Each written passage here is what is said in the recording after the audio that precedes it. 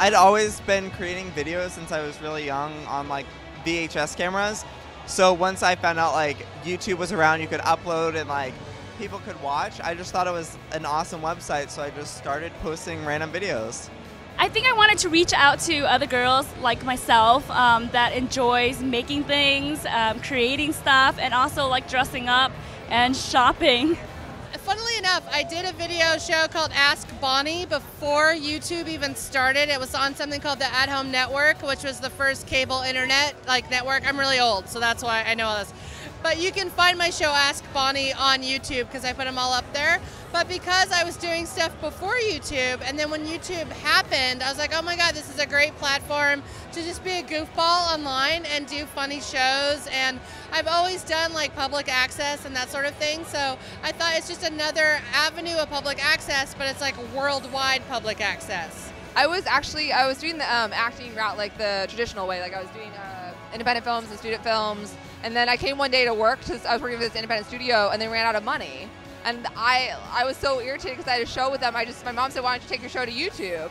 That's right when like Lonely Girl 15 blew up. So. Okay, so I actually found it randomly. I was searching for a Halloween costume DIY kind of thing, and I saw it, and I was like, this is amazing, but I can't do it by myself, so I told her she had to do it with me. I was totally game. Yeah. Honestly, I was just bored. I just wanted to do something fun. I never really thought it was going to turn into what it is today, so I just started doing it as a really fun hobby. I'd watched videos for like 6 months to a year before I actually started uploading myself, and I loved them, like totally addicted to them. I was a big kind of fan of a lot of people now that I'm friends with, which is quite surreal. And to be honest with you, it was actually my mum who kind of pushed me into it. I kind of wanted to start my own channel, but I was really nervous about what people would say.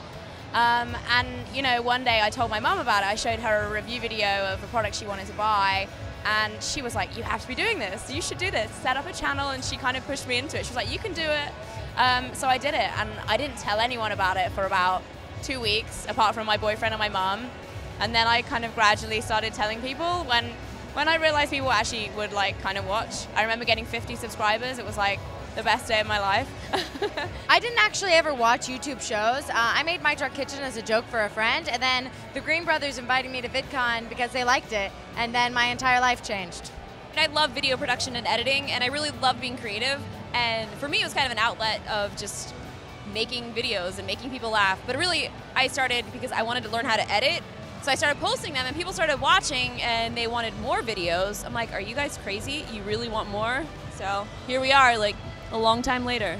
So I started uploading videos when I first started getting into makeup to kind of document my process with learning makeup.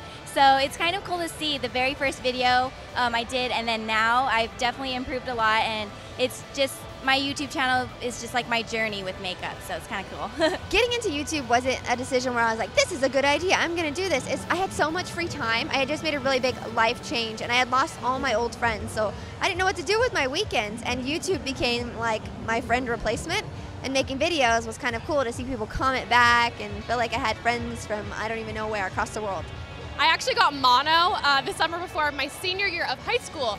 And my mom was like, you were on bed rest the whole summer, you need something to do. And I had a friend who made YouTube videos, and she's like, just film one. And I uploaded it from my MacBook, like straight that little camera, and I just uploaded it, and I was like, hi, my name's Megan, I have mono, and this is a beauty channel. I didn't even wear makeup back then, like I didn't know anything, and then it like kind of grew, and 3 years later, bam!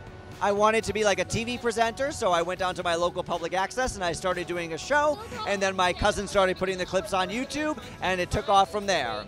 I started my YouTube channel because I was actually at an event like this, and I was lucky enough to meet some other YouTubers, and they were the ones who encouraged me to start doing YouTube videos, and I picked up the camera, and the rest is history. I used to be in a circus, and I used to juggle, and I was trying to get some jobs as a juggler, so I figured, oh, YouTube is a great place to post some of my content.